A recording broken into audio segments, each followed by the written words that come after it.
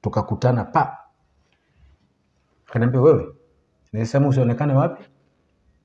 Kwanza alinigeukia akaniambia wewe nilisema usionekane hapa.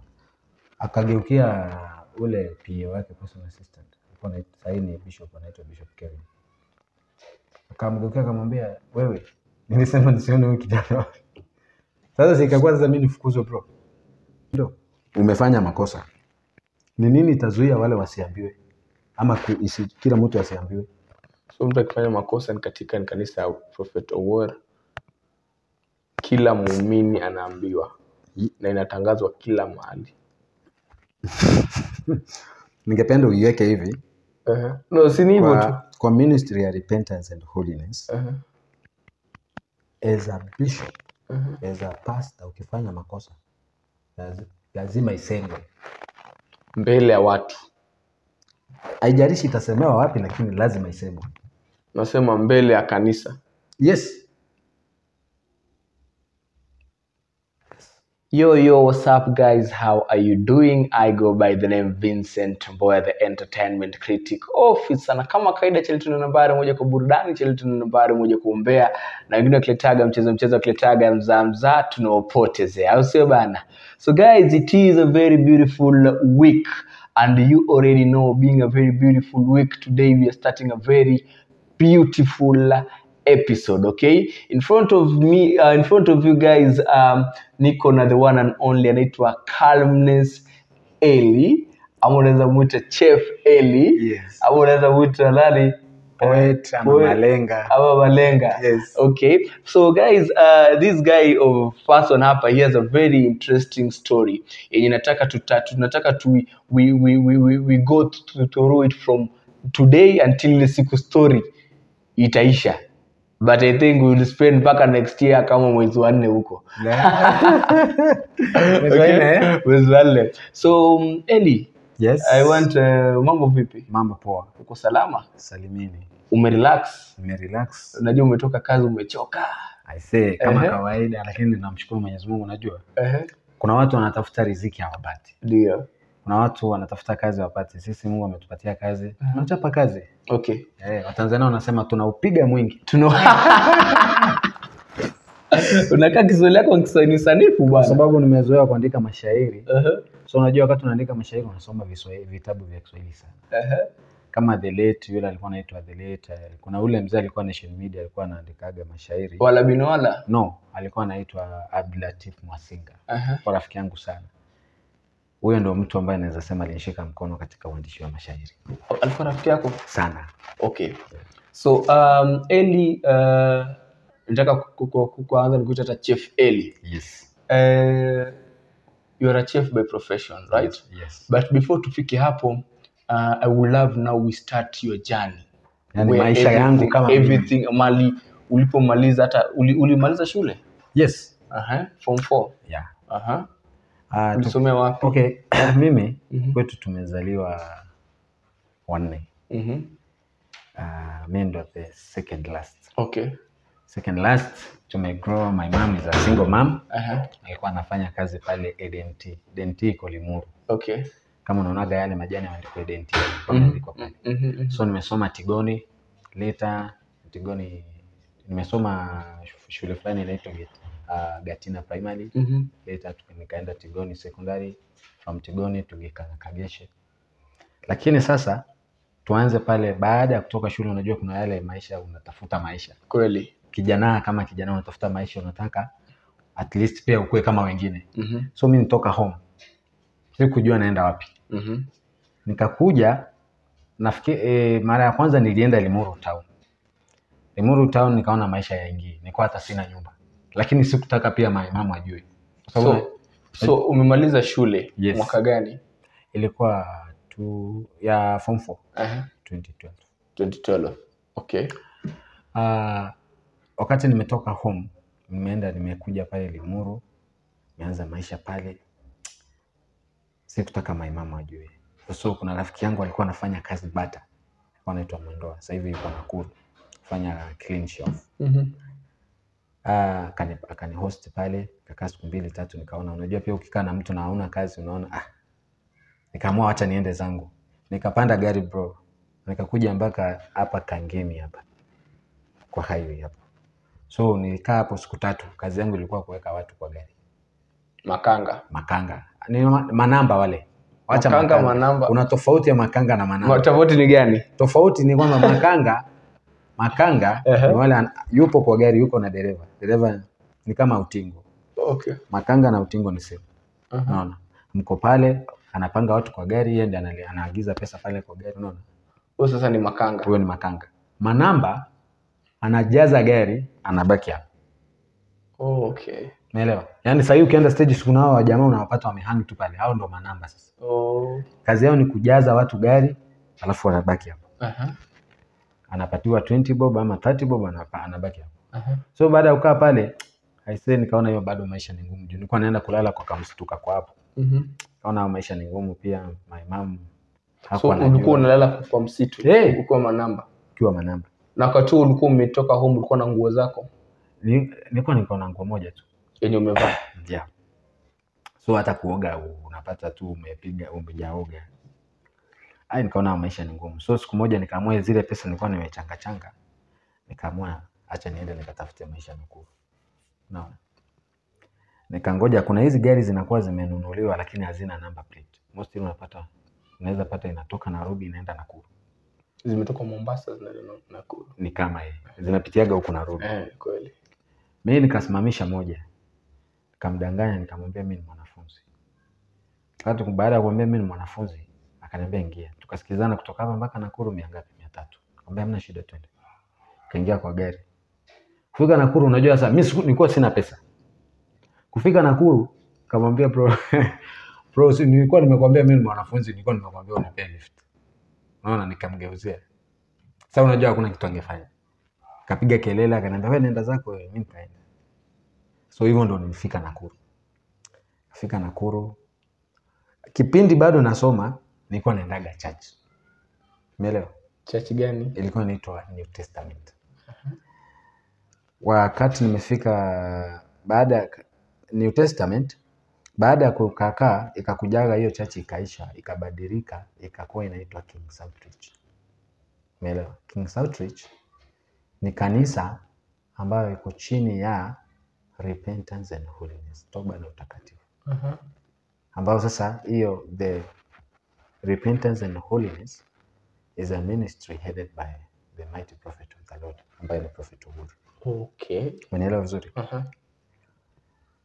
Nataka nirudie vizuri. Repentance and holiness is a ministry, ama ni huduma ambayo inaongozwa na nabii mkuu wa Mungu, Dr.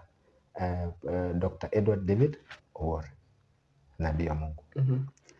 Ambaye sasa hii kanisa ya King's Outreach is a church ambayo imesubscribe kwa teachings zake, kwa huduma yake.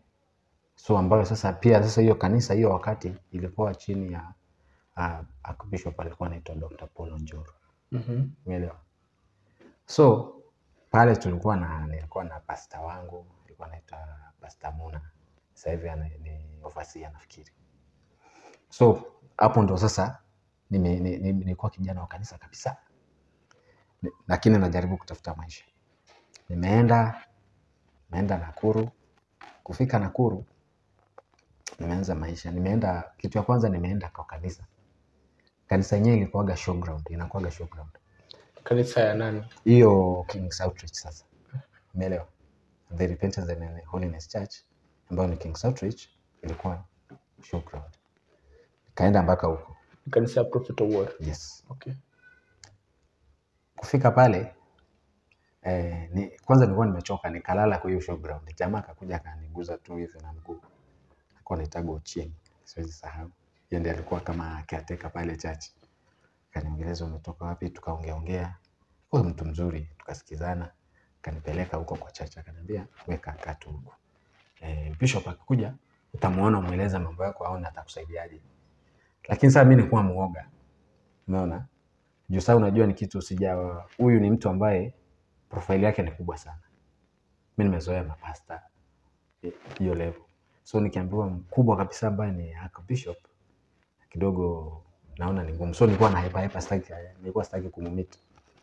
So nikakaa pale kanisani, kulikuwa na mjengo inaendelea, nikakuwa nasaidia, nikakaa pale, nikakaa. Siku moja, huyo bishop huyo wakati, kulikuwa na bishop yule ambaye ni assistant wake. Yule bishop ambaye ni assistant wake, mke wake, ambaye nisingependa nimtaje jina, alikuwa ni mtu ambaye ana roho nzuri sana. Ana roho nzuri sana, ni mtu wa watu, ni mtu anaelewa shida. Yaani in generally ni mtu mzuri. So mimi nikaanza kuenda ile church ambayo alikuwa anahubiri, ambayo ilikuwa pale, ilikuwa inaitwa Naka Altar. Akakujaga akanipatia jamaa tukae na yeye. Sasa huyu jamaa mwenye niliambiwa nikae naye alikuwa anaitwa kidogo ni kama nimemsahau jina lake. Huyu jamaa akakuwa ni kama anataka, kwa sababu nimeambiwa nikae na yeye na huyo bishop ambaye ni deputy archbishop. Anataka kila wakati nilikuwa naenda kwake na muambia hatuna chakula, ananipatia food nale. Sasa nacho kitu mimi sijui. Okay. Sasa jamani kama aliboweka na mimi akanifukuza. Kunifukuza ambako alinifukuza, nilitokaga nikakuja kumsalimia maimamu Limuru. Sababu maimamu nilikuwa sitaki ajue napitia shida gani. So namwambia wao bado nang'ang'ana, tunapambana vitu kama hivyo. Kurudi huko nikapata alitoa nguo zangu akaweka kwa jirani. Sasa vile alitoa nguo zangu akapeleka kwa jirani, mimi nikabeba nguo zangu nikaenda kuishi kanisani. So unajua ni kuwa watu walikuwa wamenijua. Walikuwa wamenijua, lakini kutokana na ile hali ya kukosa vitu, kuna watu wananiangalia from ile angle like mimi ni mwizi. Unajua uko na nywele kubwa, unapata hujanyoa, hauna hata viatu, umevaa kanda mbili hizi slippers. So kuna mtu anakuona wewe ni mwizi, labda anakujaji by vile huko. Maisha yakaendelea ndio hivyo. Ikafika mpaka wakati sasa kuna place inaitwa KFA. Huko hiyo time ilikuwa ni kama, naweza sema ni kama ilikuwa headquarter, kwa sababu ofisi nyingi za pastors, bishops ziko pale. Kama uko na kama labda kuna mtu anataka ndoa yake ikuwe sanctified, wanaenda pale, kuna pastor anashughulika na hiyo. Kwa kanisa bado ya Prophet Owour. Hiyo tu. Yeah. Yaani ni kama KFA ni kubwa kama hii, ni hall kubwa. Alafu imekatakatwa, kuna hall ya kufanyia lunch hour, morning glory na evening devotion. Kuna sehemu ambayo ni ya pastor ambaye amesimamia mambo ya vyombo hizi, naweza semaje, vyombo yani instruments zikiharibika analipia kidogo. Kwa bahati nzuri yeye akakuwa rafiki yangu sana. Yeye na mke wake wakakuwa marafiki zangu sana, walikuwa wananielewa sana yani. So katika ile hali ya kunielewa, wakakuwa akaniruhusu nikuwe na lala huko ndani. Kwa hiyo nini yake, kwa sababu huko kwingine ilikuwa hairuhusiwi mtu kukaa, kwa sababu ya vituko ambazo zishawahi fanyika. Watu wanakuja, wengine ni kama walikuwa wanakuja wanaiba. Mtu anakuja kwa ile njia ambayo nilikuja nayo, wengine ni kama wanaiba, wengine wanafanya mambo mbaya. So hakuna mtu alikuwa anaruhusiwa kulala huko. Umeona? Lakini sasa yeye, kwa sababu ya unajua binadamu ni binadamu, sasa anaona ile option imebakia ni mimi nilale nje. Na kwa sababu sasa nilikuwa nafichwa. Nilikuwa na mapasta ambao walikuwa marafiki zangu wananificha. Unaelewa? Akakuwa na watu wamenishikilia. Siku moja nakumbuka, ikafanyika nikakuwa niko pale kanisani, nimezoea ndio hivyo, morning glory naenda napanga vyombo na worship asubuhi, lunch hour hivyo. So watu wakakuwa wameshanizoea. So unajua ile hali ya kuwa around. Watu walikuwa wameshanizoea. Sasa siku moja, kwa sababu nilikwambia kuna mjengo ulikuwa unaendelea, hiyo church ilikuwa inajengwa. Siku moja sijui ni kama simu ya mtu ilipotea. Alikuwa ameweka charge mahali ikapotea. Sasa kwa sababu ya ule muonekano wangu, watu wakakuwa, kwa wale watu ambao wanaweza sema ni kama ni washukiwa, mimi ndio wa kwanza. Na ukweli ni kwamba nilikuwa naogopa sana kuiba kitu cha mtu.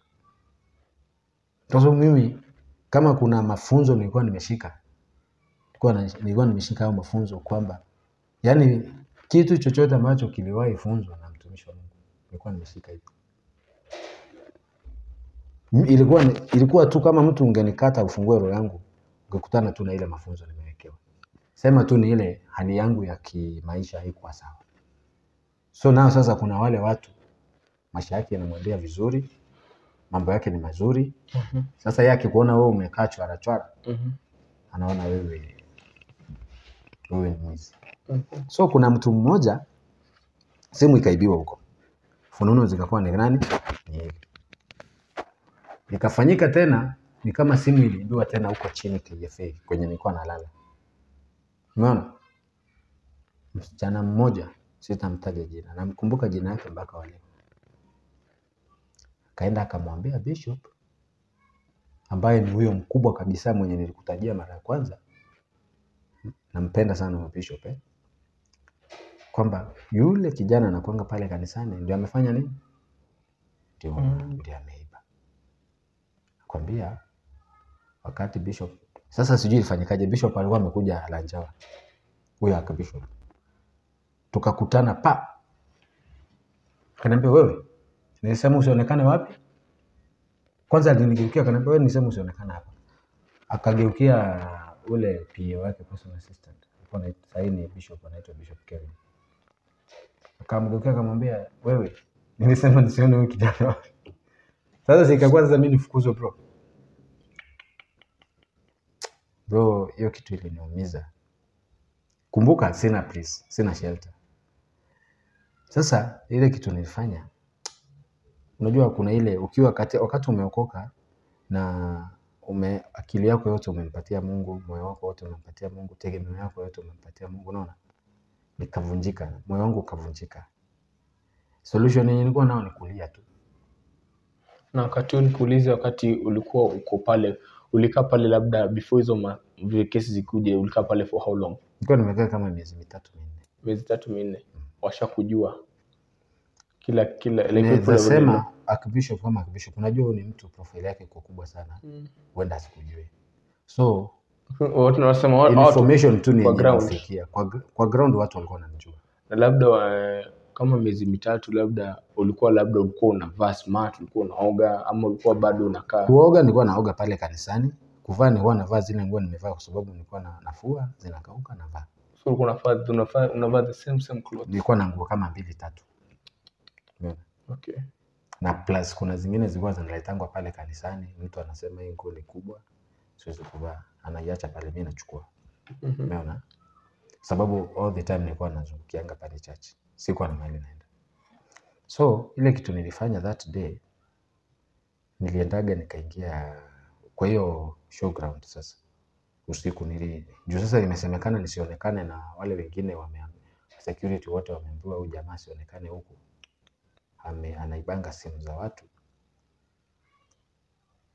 Asionekane huko, asikuja hapa. Ile kitu nilifanya niliingia Nakuru town, nikakaa huko. Nikahang kwa vibanda pale. Ikafika jioni, unajua sasa East and West hiyo ndio place mimi najua. Umeona? Naona nikikaa town naweza shikwa na polisi. Nikarudi huko KFA. Hiyo time ilikuwa ni msimu ya mvua. Nikaingia chini ya lori. Nikalala huko. Kuamka asubuhi, mwenye alikuja kutoa hiyo lori alikuwa dereva. Sitamsahau, ni rafiki yangu, alikuwa rafiki yangu sana, alikuwa anaitwa Nehemiah. Akakuja akatoa hiyo lori bro, karibu anikanyage. Akirudisha lori reverse. Karibu anikanyage ndio nilala chini ya lori na nilikuja huko saa 7 usiku. So siwezi enda niingie church huko kwa sababu nishafukuzwa. So niliingia chini ya lori. Jamaa kuja kutoa gari asubuhi karibu anikanyage. So the following day nilikataa kwenda kulala kwa lori kwa sababu inaweza fanyika tena kama ilivyofanyika. So nilienda nikalala huko chini kwa nyasi. Kalia sana usiku mzima. Nakumbuka nilinyeshewa na mvua usiku mzima. Mpaka hii side moja ikakufa ganzi. Usiku mzima bro, mvua ilinyeshea. Sina sweater, sina nini, nimelala tu hapo. Sababu nikienda huko, nao wale walipatiwa information. Kwa jamaa msimuona. Alafu kuna askari mmoja alikuwaga hapo, soja mmoja alikuwaga hapo, pia yeye alikuwa anaamini mimi. Alikuwa mmoja wa wale wenye anaenda kuambia viongozi kwamba mimi ni mwizi.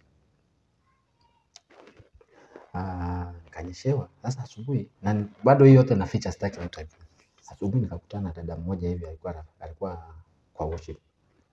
Akaniambia kwa nini umenyeshewa hivi? Nikamwambia na lakini ni kama alijua, sababu macho yangu yalikuwa red, nimelia usiku mzima. Hiyo mchana juu sikulala vizuri, nilienda nikalala kwa uwanja fulani hivi. Sasa kijana wa ule Archbishop akakuwa anakuja. Na ni kama alikuwa amenionaona.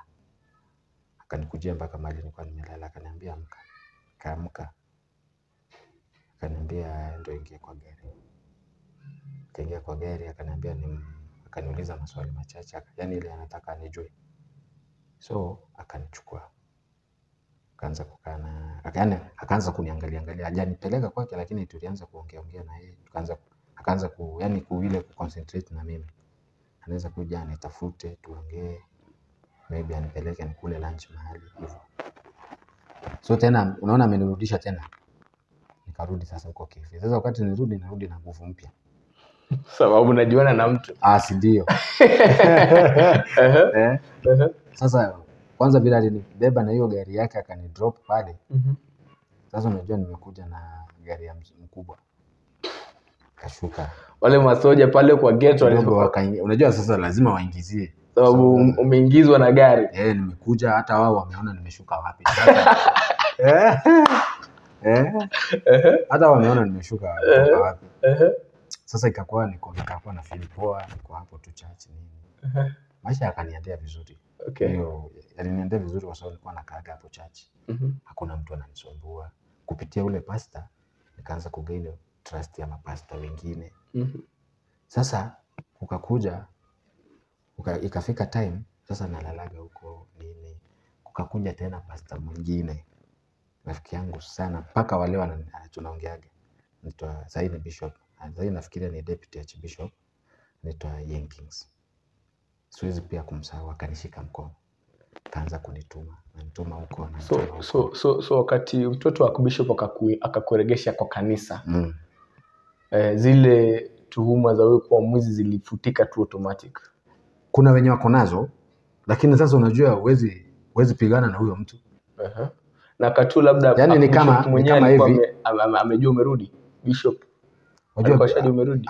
Kwa sababu ngazi yake iko juu sana. Siwezi amini. Wakati alikuja kujua kunijua ni wakati aliniona kwake. Like after how long? Story ni kubwa. After how long hivi? Unajua wakati nimerudishwa na huyo kijana wa Bishop, kwanza nafikiria ni kuna mahali nimeruka hapo katikati.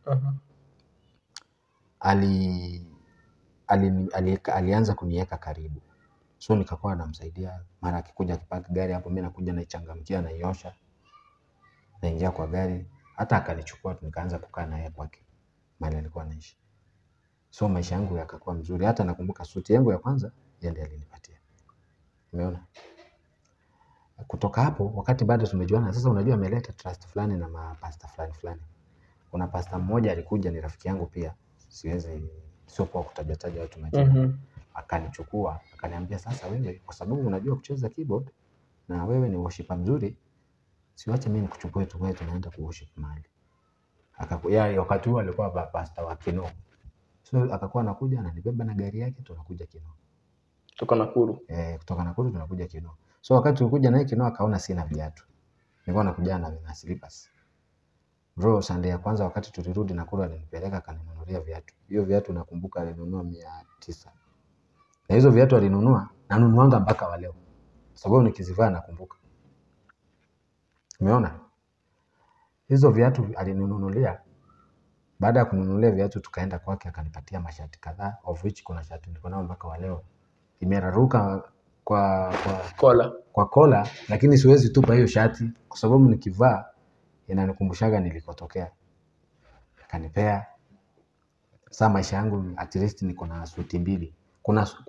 Kuna suti zilikuwa zimeshonwa za security. Kuna mkutano ilikuwa inakuja. Hizi mkutano zenye zinafanyikaga. So suti zikashonwa. Kuna jamaa alikuwa ni security. Sijui alichukua suti ya nani yake yenye alishonewa ilikuwa imtoshi, yenye aliletewa ilikuwa imtoshi. Akachukua sijui alichukua nyingine wapi. Yaani ni kama aliambiwa agawe, I'm not sure. Kama aliambiwa agawe akajigawia mbili. So katika ile kujigawia mbili akakuja akaniambia hebu vaa hii. Nikamwambia kuna mahali naenda huko leo naenda na pastor fulani mahali fulani, nisaidie ile suti yako. Vile nilivaa nikakataa nayo. Umeona? Nikakataa kumrudishia. Sababu yeye ako na kadhaa na amejigawia mbili, mimi sina. Na alikuwa ameambiwa gawe moja moja. Mimi nikakwama na nayo. Alafu sasa hiyo plus nyingine yenye nilikuwa nimepatiwa na huyu kijana wa Bishop zikakuwa mbili. Suti mbili. Sasa nikakuwa niko sawa. Alafu niko na subshooter nimenunuliwa na pastor mwingine. Sasa na nimepatiwa shati za white. Amenipatia tie. Na huyu pastor pia alikuwa amenipatia tie. Sasa nimekuwa mtumishi sasa. Unaona? Kaendelea namna hiyo. Sasa ni kama miezi ngapi ishapita? Hiyo ni kama miezi, hiyo ni kitu imefanyika kama miezi 3-4. Nyingine tena. 3-4 nyingine tena. Kutoka mwanzo sasa. Sasa unaona tunaelekea karibu mwaka sasa. Kuja Kinoo. Kwa sababu ya story ambayo maybe tutapiga huko mbele. Kuna msichana ndio sitataka kukosa kutaja, kuna msichana nilijuana naye nikiwa huko Kinoo. Okay. Na wakati nilikuja huko nikiwa kama kiongozi wa worship nikajuana na yeye. Sasa baada ya kujuana na yeye nilikuwa na namba zao. Unajua sasa wakati ulikuwa hiyo time ulikuwa unapata ni mimi kama kiongozi wa worship niko na namba za watu, kabla kama tunaingia fasting na watumia message naambia mimi ningependa tufanye fasting tuombe mambo fulani na fulani hivyo. So nilikuwa na namba za watu. Nilikuwa nimeziandika kwa kitabu yangu ile yenye nakuja nayo kwa ibada. Simu yenye nilikuwa nayo nilikuwa nimepewa na huyo kijana wa Bishop. Ilikuwa Sony. Sasa nimeweka line yangu na tobi yangu. Tukaendelea. Sijui ni nini ilitokea. Ukaribu wangu mimi na ule mtoto. Na ule pastor mwetu anakuja na yeye Kinoo. Nafikiria ukaanza kuvunja ukaribu wangu mimi na kijana wa Bishop. Okay, sijui what happened hapo katikati. Lakini unajua una sense tu. Lakini pia unajua you can't serve two masters at a time. No, but unajua here is not a matter of serving. We are friends. Unaona? Sasa hapo ndo mimi hakuna njia nilikuwa namserve. Unasema you can't serve two masters at a time because bado huwezi kuwa uko huku sana na bado unataka huyu. Unajua so it's understandable. Sasa unajua ile tukiangalia upande kama huyo pastor mwetu nenda naye Kinoo. Nimekuwa more open na yeye kwa sababu naweza tumia hii lugha nisema alikuwa ni kama hustle mwenzangu tu. Unajua ni mtu ametoka from nowhere pia. Alitoka ni mtu tu Mungu alimuinua from nowhere amekuja. Amekuwa vile amekuwa, Mungu amembariki, amepata gari yake. So ni mtu ambaye tukiongea naweza funguka zaidi. Kijana huyo wa Bishop, najua hiyo ni familia, naweza sema ni kama ni za royal family. Whereby pale heshima kubwa inahitajika sana. Hata ukikaa pale lazima ukae na heshima. So ikakuwa mimi kuenda kwa Bishop mara yangu ya kwanza, huyu kijana wa Bishop alikuwa anashonanga nguo, hata sasa anashonanga nguo, anashona nguo nzuri sana. Hata kama unataka kushona nguo unaweza kutuma pale. Anashona nguo. So hizo nguo kuna order alikuwa amepata za uniform. So na alikuwa anaharakishwa na kuna mkutano ilikuwa inakuja bado ako na nguo anashona. So kazi ilikuwa mingi. So ikakuwa pia mimi lazima chip in nifanye ile kazi ya mkono yenye inahitajika, hata kama ni kukunja zile nguo. Na zilikuwa zinashonewa kwenye gari kwenye gari ya Bishop ilikuwa inalala. Singara je.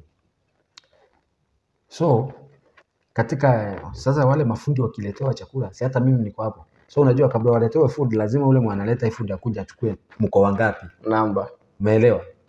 Anakuja akikuta pale. Sasa siku moja huyo Bishop alikuwa ni mtu wa roho mzuri sana. Ni mzazi yani. Siku moja aliamua yeye kuserve watu. Umeelewa? Yeye mwenyewe. Imekuwa ni mkutano, mambo yameenda vizuri. Kila kitu imeenda vizuri vile alikuwa anaomba iende. Sasa yeye mwenyewe amefurahi. Nafikiri ilikuwa ni sikukuu. Ameamua asherehekee na wale watu. Kwa sababu yeye ni Bishop is a big profile, hawezi kusherehekea na kila mtu kanisani. So anaweza tu kubariki watu pale kanisani, lakini hiyo chance yenye amepata ya kushiriki na watu hapa nyumbani, akaamua sasa yeye ndiye atatuserve. Sasa ameleta soda, manyama na nini. kanikuta huko. Akaniuliza, hata wewe uko hapa? Nikamwambia niko hapa. Sasa panic huku tense. Nilitense bana. Sasa roho yangu ilikuwa inadunda, nilikuwa nangoja kuambiwa nifanye nini? Nitembee. Wewe nilikwambia lakini hangekwambia sababu najua alikuwa na roho ya furaha hiyo siku. Lakini angekuwa na roho ya furaha.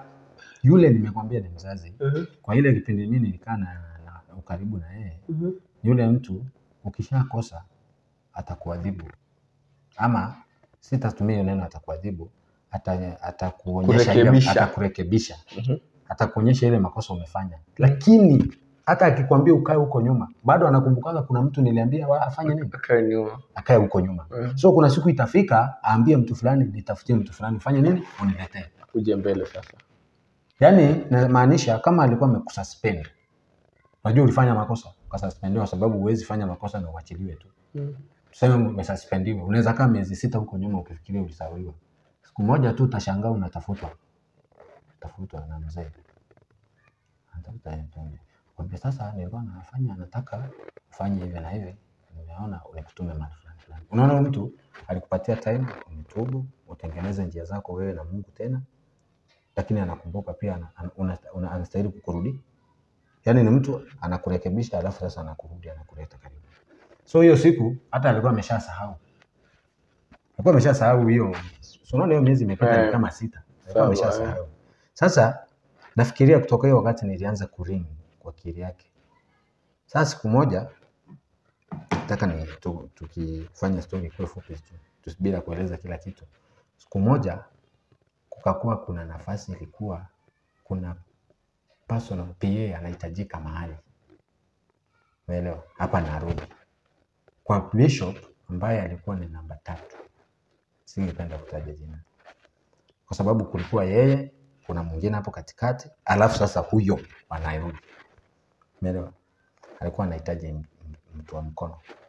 At least unajua ukiwa mtu kama bishop, ukimaliza kuhubiri hata unahitaji upate mtu, unampatia Biblia, unampatia na kukimbisha huko kwa gari. Wakati uko huko kwa ofisi, watu hawawezi ingia tu ofisi hivyo hivyo. Lazima kuna mtu anawapanga huko nje. Anambia wewe ngoja huyu atoke alafu uingie. Sasa hiyo nafasi ilikuwa imetokea.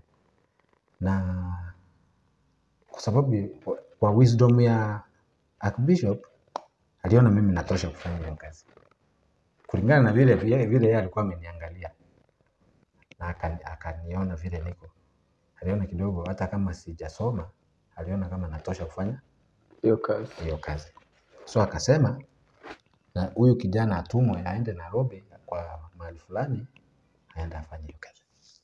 Bro, nikatumwa kuja Nairobi na nilikuwa na furaha sana.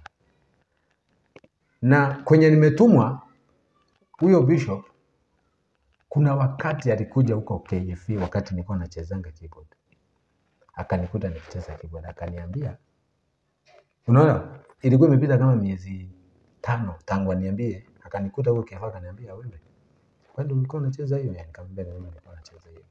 Akaniambia na sio kuja tuende Nairobi. Nikamwambia siku moja Mungu akipenda takuja. Sasa hiyo siku imefika, Mungu amesema. Hata kama Mungu hajaongea tusikie, lakini kupitia Mungu hiyo nafasi imepatikana na kupitia Mungu mimi ndio nimepatikana nifanye hiyo kazi. Katumwa kwake.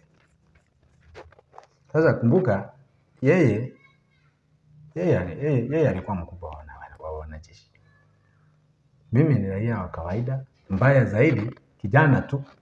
Hujasoma, sijasoma, una mbele, sina profession yoyote, sina mbele, sina niko tu karatasi uko nayo labda. So, yani in short niseme nimetumwa kwake tumtumikie Mungu pamoja.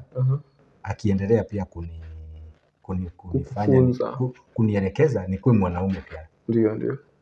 Nimetumwa tufanye kazi ya Mungu pamoja, tusaidiane, anielekeze, ndio tufanye kazi ya Mungu. Ndio. Nafikiri ni kama yeye hakufurahi. Kwa sababu sometimes unajua ile kazi ya kuwa kama personal assistant unapatanga akiwa kwa ofisi wewe ndio unapanga maneno huko nje. Kwa mfano kuna mtu anataka kumuona, unajua lazima kuna watu wengine wanataka kwenda kuona Archbishop ama bishop, na hiyo kesi yako nayo ni kesi ndogo tu, labda anataka kuambia bishop sijakula.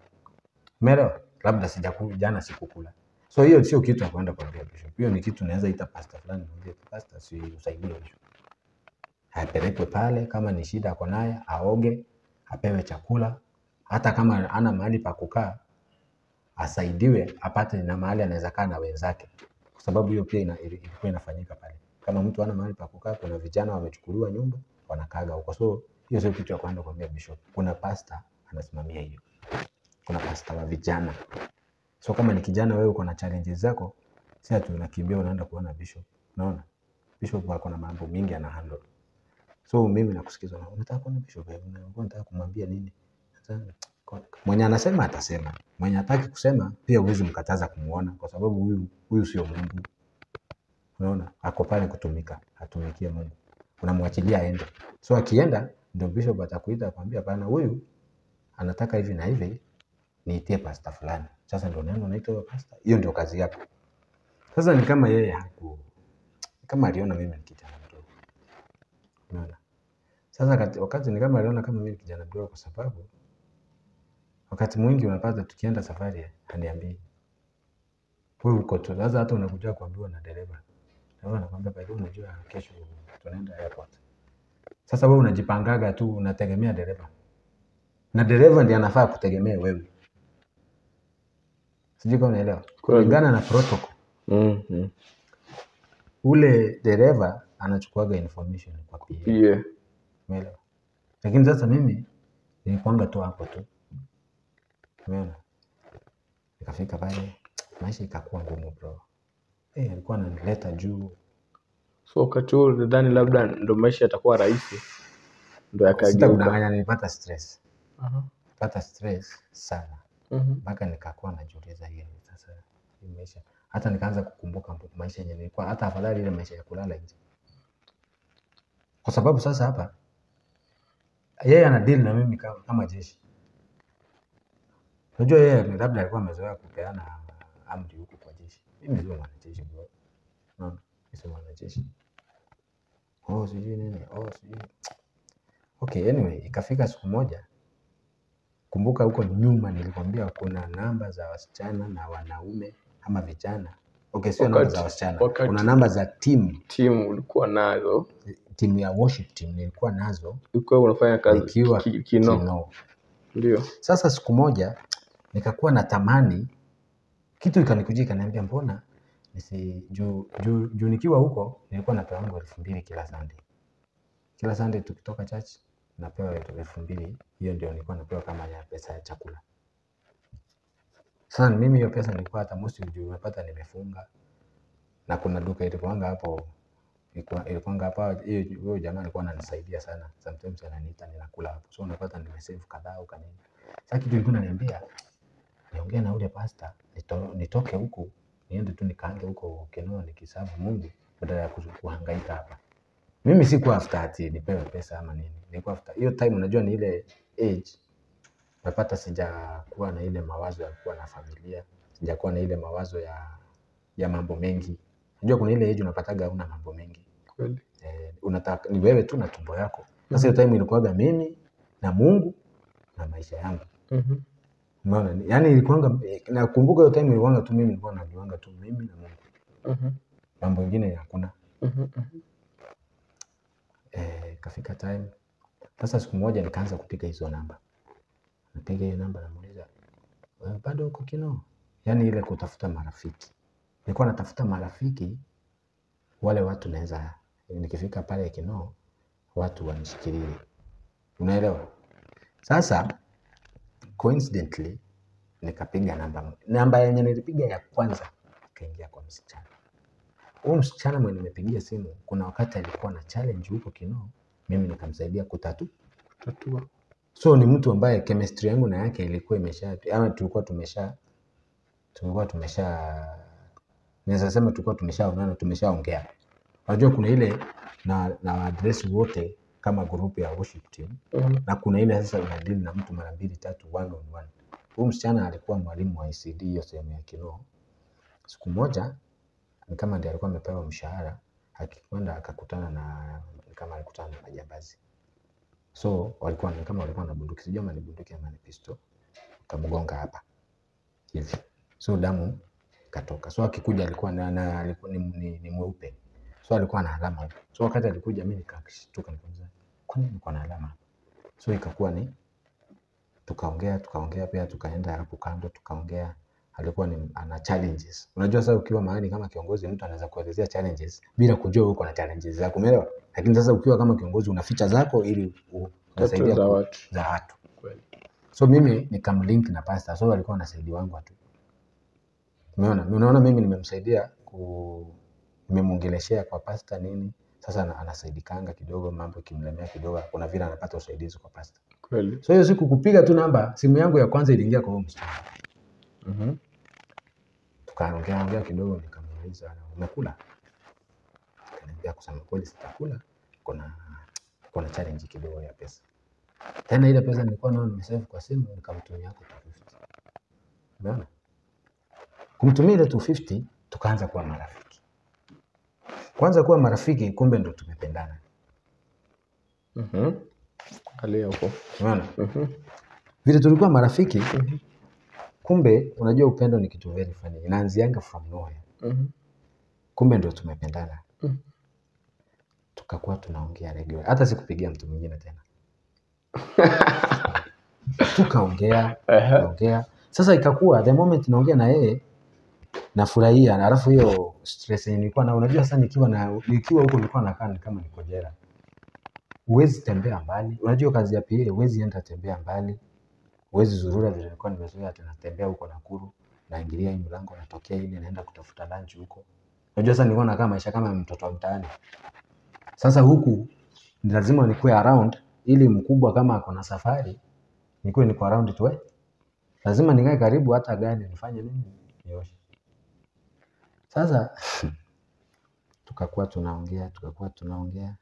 Ikakuwa ni mazoea yetu kuongeaga. Unajua sasa tumependana. Na hakuna mwenye ameambia mwingine. Tunakuwa tumependana. Unajua sasa ile nisipompigia lazima nipigie. Siku iwezi isha kama hatujaongea mara 3. Na mimi naye naikuwa na make sure naweka credit. Hii line ya Telecom. Unaona kinunua na 10 unaongea the whole day. Tunaongea nakata, namwambia subiri nioge alafu nitakupigia. Naenda naoga, namaliza shughuli zangu, naingia kanisani, naomba, nakula, nampigia. 2 hours tunaongea tu. Sasa ilikuwa kama yani yeye ndio kila kitu wangu. Na alikuwa ndo msichana wa kwanza mimi kuwahi kupenda sasa. Umeelewa? Siku moja sitaki kuelezea kila kitu. Siku moja ikakuwa mkubwa ambaye ni huyo mwenye nilikuwa nimetumwa kwake. Wameenda huduma nje. Sijui ilikuwa Angola ama wapi, yeye mtumishi wa Mungu na ule bishop mwenye alinituma. Yule mwenye nilikwambia mke wake ambaye ni number 2 na yeye number 3 na wengine kadhaa wamesindikisha mtumishi wa Mungu kwenda kuhubiri nje. Peleka injili nje. Sasa unajua paka akiondoka panya utawala. Sasa nilikuwa na freedom, napiga simu. Hata sasa nataka nitembee kwa sababu si hayuko. Sasa najua kama hayuko hakuna safari mimi naenda. Niko tu. Nakumbuka siku moja nilikuwa nimekaa hapo nje kwa mawe. Ule msichana nikampigia, nikamwambia, by the way, hata niko free. Mkubwa, si unajua mkubwa mahali yako juu ni mtu wachache anaelewa mahali wakubwa wako. Mkubwa ako mahali fulani. Niko free, hata tunaweza organize tukutane, tukunywe kikombe ya kahawa, tupige story. Una sehemu hapa, unakumbuka mahali uchumi ilikuwa? Nilikuwa pale panaitwa office. State Park. Hapo karibu na maofisi za hapo karibu na nini hapo polisi sio? Pale karibu na Kenya Power. Unajua. Sasa nilikuwa nimemwambia kama tunaweza kutana hapo. Juu sasa unajua mimi sikuaga na pesa sana. Sasa nilikuwa namwambia kama tunaweza kutana hapo tupige story kidogo. Alafu tuingie hapo hivyo kwa hizo kuku zinazongukanga hivi tukule tuchipo hapo tukiongea. Santo. Tukasema sawa. Tulikutana. Tukaenda, tukapiga story. Kusema kweli, wakati tulikutana, ndio ni notice tunapendana. Hakuna kitu tulifanya mbaya. We didn't even hug. Because at that time I used to believe even hugging is a sin. I used to believe so. So tulisalimiana kwa sababu kulingana na zile teachings ambazo mimi nimefunzwa kanisani. Kuhug mwanamke kama hujamuoa is a sin. Kwa sababu ni mwanamke, wewe ni mwanaume. Na unajua we are human beings, tuko na feelings. Na also as a Christian lazima uchunge the picture ambayo you preach out. You know, leave alone kupreach na mdomo. Even your actions, anything that you do, itaonyesha what kind of a person you are. So kama watu wa kawaida wanaenda wakihagiana barabarani, na wewe ni you are Christian, unaenda ukihagiana pia na kila mtu barabarani, unakutana na wasichana unahag na wao, it doesn't make any difference. No. Yeah. So that's, sijasema, you know, that's according to our faith. According to faith of Prophet Owour. I won't say that. Because no, because I know friends who wanaenda kwa kanisa Prophet Owour, as these people are, hey, hata kama ni Mungu anakuja leo ataanza na wao kwanza. Can I tell you something? Paka saa hii siendi church. But kama ningeulizwa ni kanisa gani ambayo iko straightforward, ni hiyo. Okay. That's one thing. And that's why ukisikia vile nimekueleza hii story, mimi hakuna mtu nimecriticize. Hakuna mtu nimestaka kumtaja vibaya. Mimi napenda kufanya kweli. I don't go to church sasa hivi tunaongea nayo. But due to my own reasons. But kama nikiulizwa kusema ukweli, that church tunaweza kuwa kama washirika ndio tunachoma. Lakini huko juu, leadership ya huko juu kabisa, huko juu, the man of God anapreach ukweli. Na unajua watu ni kama tuseme kama government. Unajua president hawezi ambia mtu aende ufanye mabaya. President anataka watu wafanye maendeleo. Sasa wewe ukipewa pesa ya maendeleo, wewe mwenyewe ndio unaingiwagwa na tamaa, unaanza kuchuna hiyo pesa ukificha. Umeelewa? Kwa sababu president hawezi kukupea pesa akwambie ndio ufiche pesa uweke kwa account yako. Atakupea pesa akwambie ndio ufanye maendeleo. The same huko juu, ile preachings zenye anahubiri, anasimama kwa watu anawaambia hii ni dhambi, hii ni dhambi. Hivyo ndio kuko hivi. Kwa sababu hata huko ukikosea, ukiwa bishop ufanya makosa unatupwa nje. Hata hao watu wenye unaonaga wakikriticize ati kwa mitandao wanakuja wanaanza kumpaka matope, wana blackmail nini. Ni wale watu wenye walikuwa huko wakafanya makosa. Sasa baada ya kuambiwa umefanya makosa wa step aside, anasikia vibaya, anaanza kuongea mbaya. Hivyo ndio watu wanafanya. Of which sio mzuri. Wewe kama umefanya makosa, sasa bro, acha nikuulize. A whole bishop. So, you are a whole bishop. Umeoa, uko na familia. Umeenda, wale watu unawahubiria. Umechukua, umelala na yeye. Unataka ukuje upigiwe makofi uambiwe umefanya mzuri? No, lazima uambiwe umefanya dhambi. Na ukiambiwa umefanya dhambi, unaona mtu anakasirika. Anaenda na atengeneza channel yake kama hii, anaanza kumtukana. Of which sometimes mimi naambiaga watu, it's always good to be a man. Wewe kama umetolewa, wewe toka tu, enda huko utubu, urudi. Si mtu anaangukanga na anasimama. So ukifanya makosa katika kanisa ya Prophet Owour, hakuna second chance. Uwe muumini. No, haikuagi ati hakuna second chance. What happens, kitu ya kwanza, tuseme wewe ulikuwa kiongozi, umefanya makosa, unaambiwa ukweli, umefanya hii na hii na hii. Unaambiwa, unaitwa kwa ofisi ama unaambiwa wapi? Unajua huwezi fanya dhambi kama mahali alafu unataka uitwe kando. Unaelewa? Utapigiwa, okay, obviously kama ni simu utapigiwa simu na the concerned parties, ama kama ni bishop mwenye atakupigia simu, utapigiwa simu na ofisi kubwa, sio? Uambiwe as from today you have been excommunicated. Hiyo hujaambiwa usikuje kanisa. Umeambiwa wewe, alafu pia na washirika pia lazima waambiwe. Ili si lazima waambiwe. Sasa nikuulize, wakikosa kuambiwa kesho kutwa wakosa kukuona pale, si wataanza kujiuliza maswali, what is not happening? You know, hii ni kanisa. Na let me ask, ni kanisa tuseme labda kama ni bishop wa Nairobi, akifanya makosa, ni nyinyi wa Nairobi ama waumini wote, the whole waumini of all the ministry yote wanaambiwa? What matters a lot ni capacity, uzito wa ubazenga wako. Umenielewa? Kwa sababu tuseme, wacha nikupee mfano niseme maybe you are number 2, maybe you are number 3, maybe you are number 4. You know you are a public figure. Yaani hata kama uko located Nairobi, ukipigia pastor mwenye ako Bungoma simu lazima asikize. Ndio ninasema inategemea na uzito na ubazenga wako. So kulingana na uzito na ubazenga wako ndio ina determine hiyo message umbali kwenye type, so that kesho usije ukadanganya mtu akifikiria bado uko kwa ile ofisi. Let me tell you something. For example, tuseme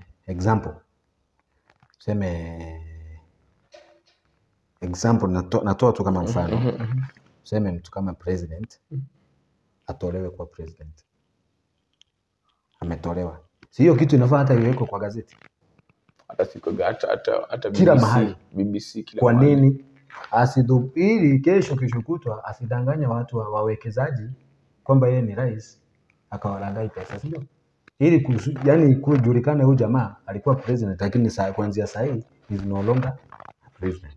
True. The same. Ulikuwa tuseme wewe ni number 2. Ulikuwa labda wewe ni number 3, labda wewe ni number 5. Wacha tuseme hata kuanzia top 1 mpaka 10 ama uzito hiyo. Wewe ni mtu ambaye ukipiga simu unasema upige simu mahali fulani useme wewe nilikuwa nataka hivi na hivi na hivi kitu fulani. Hiyo kitu lazima ifanywe kwa sababu wewe ni unajulikana ile nafasi uko nayo, si ndio? Umefanya makosa. Ni nini itazuia wale wasiambiwe? Ama kila mtu asiambiwe? So mtu akifanya makosa katika kanisa ya Prophet Owour, kila muumini anaambiwa na inatangazwa kila mahali. Ningependa uiweke hivi. No, si ni hivyo tu. Kwa ministry ya repentance and holiness. As a bishop, as a pastor, ukifanya makosa lazima isemwe mbele ya watu. Haijalishi itasemewa wapi, lakini lazima isemwe. Nasema mbele ya kanisa. Yes.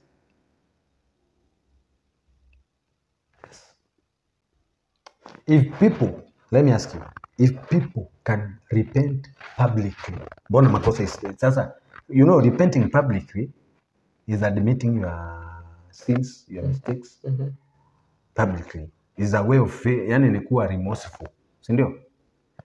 Sasa mbona ifichwe? Yes, umefanya. Okay.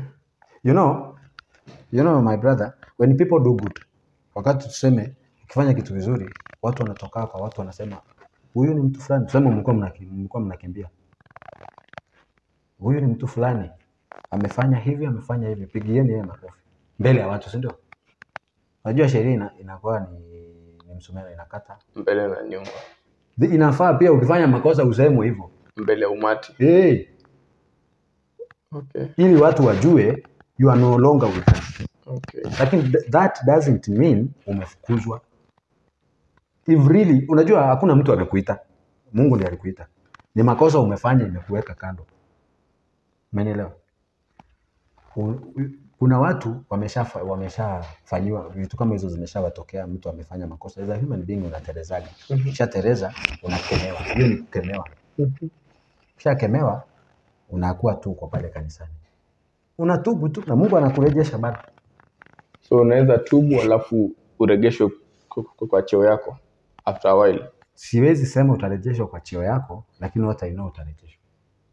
Okay. Kwa sababu hiyo cheo si ati iko hapo inakusubiri.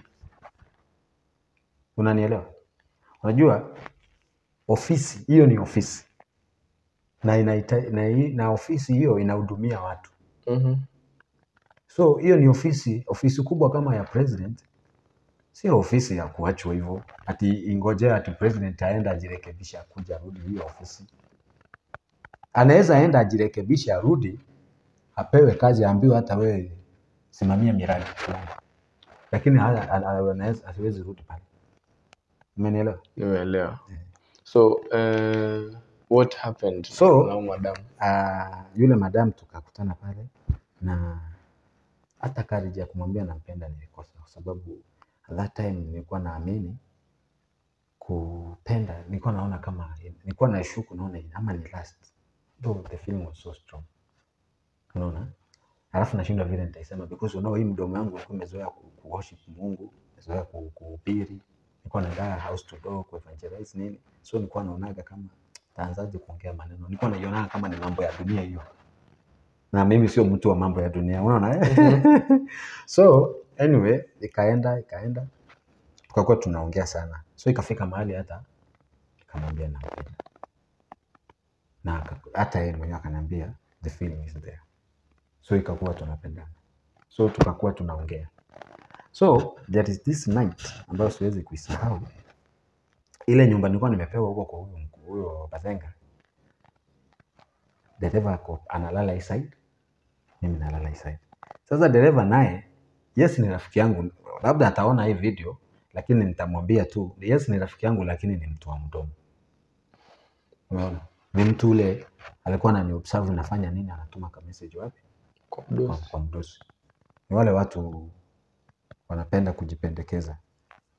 Unaona? Unajua mimi sikuwagi mtu wa mdomo. Like nikikuona ukifanya kitu, mimi nanyamaza tu because you know it's your life.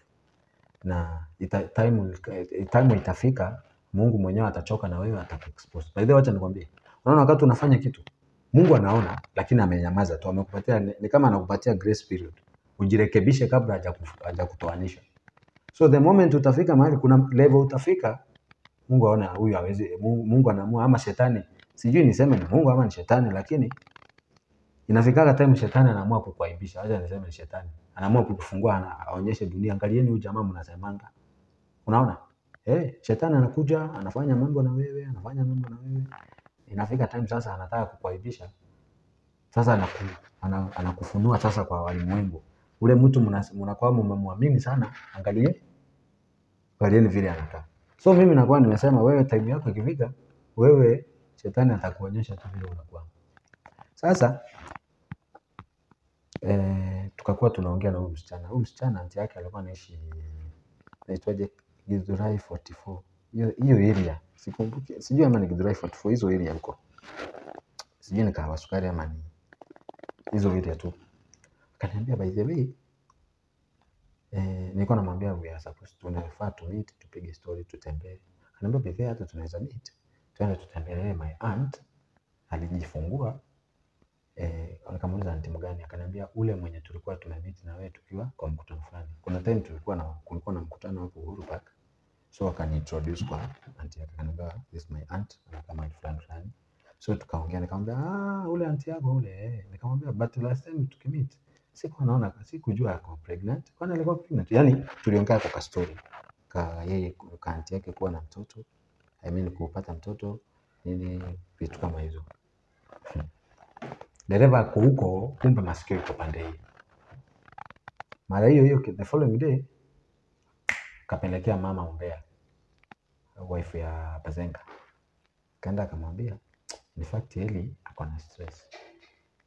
Mama akamuuliza za nini? Ati ni kama amepatia mtu mimba. Kumbuka Bazenga hanipendi na hanitaki. Ni kama amelazimishwa tu just because hiyo nafasi inafaa ikuwe na mtu. Ni kama sasa amelazimishwa tu akae na mimi hapo. So hana option. Ni kama hana option. Amekaa tu na mimi for the sake of it.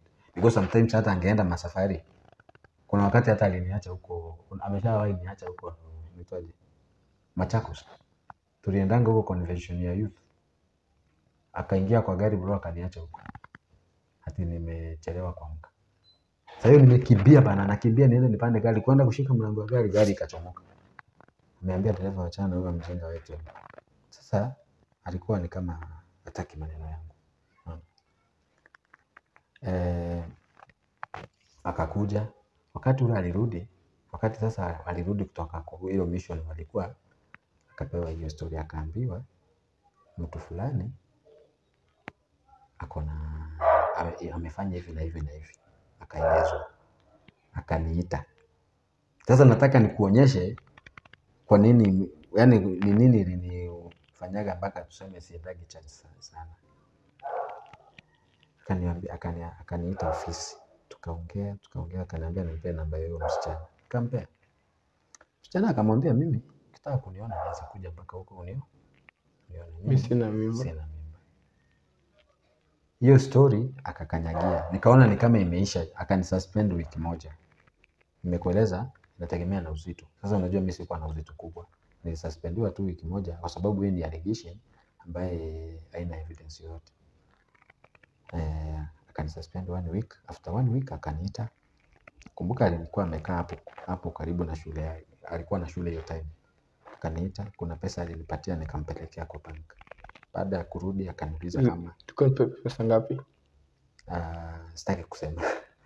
Unajua sasa kuna vitu vingine tunapaswa ni yake hiyo. Ni kama ilikuwa kama 100k anyway. Akanipea, akaniambia nimpelekee, nimwekee kwa bank. Kaenda nikamwekea, nikarudi. Nakumbuka bado simu yake ilikuwa na shida. Akanituma mahali nipelekee huyo fundi atengeneze nirudi nayo. Nimekwambia sasa mimi hiyo ndio ilikuwa kazi yangu, mtu wa mkono. Nikapeleka hiyo simu na nikakuja. Akaniuliza kama niko na chakula. Nikamwambia sina. Akanipatia 2000. Kaenda nikanunua chakula. Ule msichana mimi sijaachana na yeye, naongeanga na yeye. Unaona? Nampigia jioni. Kwanza siku nipewa 1000 nikamtumia kwa huyo msichana 500. Nipewa 200 nikamtumia kwa huyo msichana 500. Sasa nimekwambia mimi sikuwa mtu wa mdomo. Huyu dereva alikuwa na simu karibu 2. Kuna hii simu yenye tunajua na kuna simu alikuwa na chatigi nayo na watu tudemu usiku. Sasa hapo sita disclose sana. Kuna mahali alirusha mawe. Mahali alirusha mawe ni kwa mzito mwingine. Hiyo kitu ikalipuka. Kulipuka ikakuwa imelipuka, imesikika mpaka Nakuru kwa ofisi kubwa. Kwa hivyo hii ni kitu yenye haiwezi funikwa. Makosa imepatikana. Dereva na mtu fulani mwenye anakuanga ofisi fulani kubwa ni kama wanatongozana, na shida sio kutongozana sana, wanatongozana, wanatumia line ambayo watu wanastahili kutuma maombi nayo. Yaani ile line ya kazi ndio mnachat nayo. Umenielewa? Hiyo kitu imelipuka. Sasa naye mzee huyu bazenga wangu ni kama alikufikiri labda mimi nimeseti nani? Dere kwa sababu niko na roots deep. Wapi? Nakuru. Umeelewa story? Akafanya mahesabu kulingana na mimi. Aliamufanya hesabu yake akaona mimi ndiye atanisacrifice.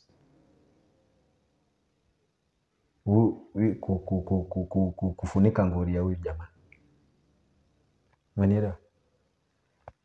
Akapiga simu huko. Akasema watu wote wanafana. Kumbuka historia yangu ilikuwa imeshaisha. Amenisuspend 1 week na amenirudisha na tumeendelea. Hiyo 1 week alikuwa amenisuspend, alikuwa ni hata aniongelesha, hata anitumi. Yaani hata hajiassociate na mimi. Ameniachia time nitubu. Nililie Mungu, nifunge, niombe, at least nililie Mungu anirudishe. Kwa sababu kusema kweli as a Christian pia sio mzuri kupakwa matope kama hiyo. Umefanya sio mzuri. Lakini sasa wakati aliona ngori imetokea kwa dereva, aliamua pia mimi anipake pia hiyo matope ndani. Hiyo maji tuteremshe sisi wote. Wakati aliambiwa hivyo bro, tukaambiwa imesemekana muende Nakuru kwa ofisi kubwa hiyo time ilikuwa Nakuru. Kwa sababu hiyo ofisi ndio watu walikuwa wanatumangwa kutoka Nakuru. Ukienda mahali kwa mfano kama wewe ni dereva unaenda kuendesha mtu fulani, unatumwa kutoka Nakuru. Yaani ule kijana ambaye anajulikana vizuri, ako na adabu, na nini. Unajua pia unaweza onekana nje wewe uko na adabu lakini mambo yako ndani hawezi jua. Hao watu pia ni binadamu sio Mungu. Unaelewa? Kufika Nakuru bro, kesi ilikuwa ngumu. Mimi niliulizwa mambo mangapi? Mawili. Mwenye aliniuliza, unaona sasa hivi tunaongea nawe. Ule mwenye amekalia ile kiti kubwa kabisa ndiye aliniuliza hiyo wakati huo alikuwa namba 2. Kaniuliza Meja General amelala akaota. Kamwambia hajalala akaota. Amedanganya. Sasa unajua hao watu ni wakubwa bwana. Huwezi sema ati hajadanganya. Na sasa yani kuna maswali mengine unaulizangu unashindwa kujibu. Ni kama sasa hivi mtu akuja kuuliza aje Rigathi Gachagua amekudanganya amedanganya. Unaona? Ukisema ndio, hiyo ni makosa mengine. Mtu anaanza kusema huyu mtu amesema Rigathi Gachagua ni mwongo. Sijui kama unaelewa. Ukisema ndio, ukisema hapana, anasema kwa hivyo anaota. Huyu mtu amesema, huyu mtu anaongea tu mambo yake. Yaani maswali mengine unaulizangu unashinda vile unajibu. Aliniuliza, wewe unajaribu kuniambia huyu Meja General alilala akaota akaamuka tu akakusingizia. Nikamwambia hapana. Kaniambia kesi imeisha, umekubali. You are excommunicated. Hii hapo ndio maisha yangu iliingia. Yaani hapo ndio kila kitu iliharibika. Nakuru ndio nilikuwa nimeshika vizuri. Lakini mambo yamefanyaje? Karibika. Na nimekwambia the moment makosa kama hiyo kwanza, especially hiyo ya usherati ikikuguza, bro wewe mambo yako ijaenda vizuri, sababu hata mapasta hawataki kujiassociate na wewe. Umeelewa? So kwa revival ministry of repentance, hapo ukishikwa na usherati ni hivyo. Ni hivyo bro. Wizi? No, wizi. Niseme makosa gani ndio ukishikwa nayo maneno yako imeisha huko? No, kwa repentance and holiness makosa yoyote ni makosa na lazima tu utarekebishwa. Hata ulevi. Sasa utakuwa aje mtu wa kanisa na unalewa? Si kuna watu ni wa... No, unajua pale ile kitu iko pale. Bro, pale ile ni ministry ambayo mission yake ni kutayarisha watu waingie mbinguni.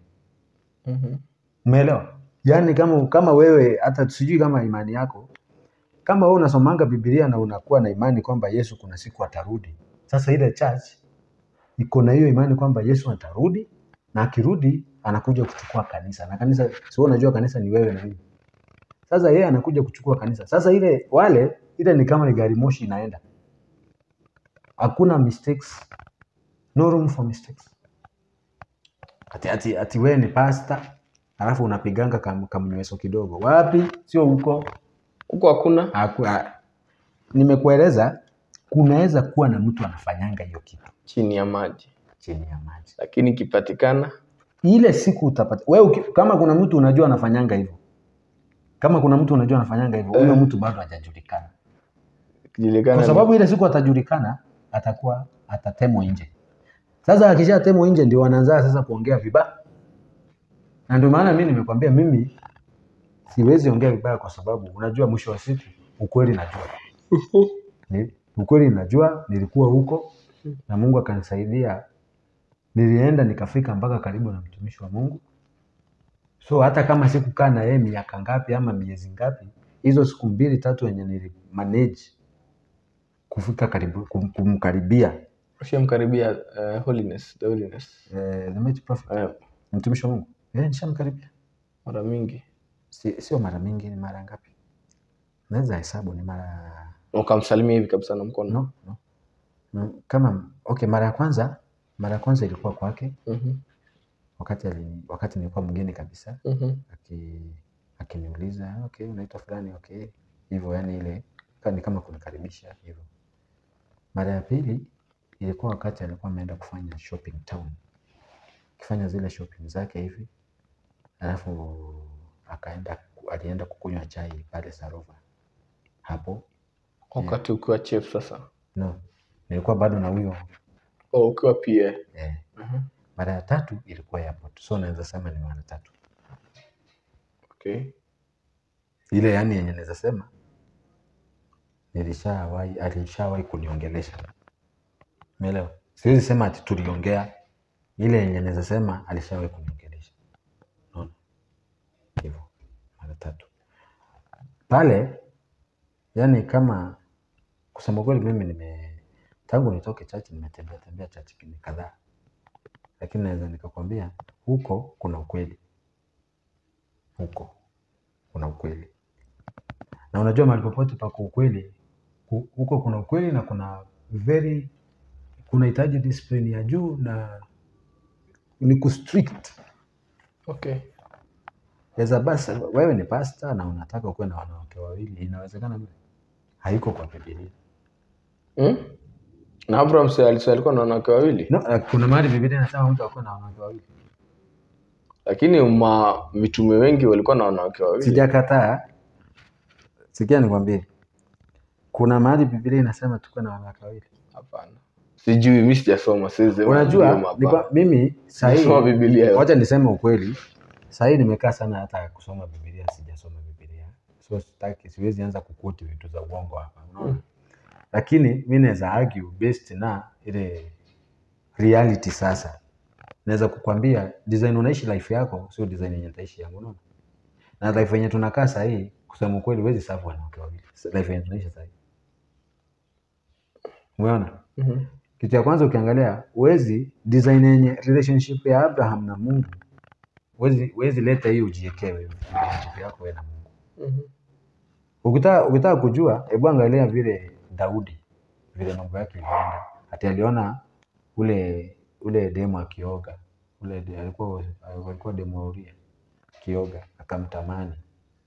God alikataa kumuongelesha for 1 year. Mungu tunakumbuka alikuwa mfalme, Mungu alikuwa anaongeaga na yeye. Hiyo time tunakumbuka venye mambo ilikuaga, Mungu alikuwa anaongea na wafalme, anawaelekeza vile wafanye. Ama anaongea na wao kupitia manabii. Mungu alikataa kumuongelesha mwaka mzima. Mpaka wakati huo jamaa alitubu. Wakati alitubu kabisa ndio hiyo unajua pale ndio unajifunza kwamba ukishafanya ndio unajifunza kwamba sasa venye nakwambia mtu akishafanya dhambi huwezi fanya dhambi na uendelee njia moja na Mungu.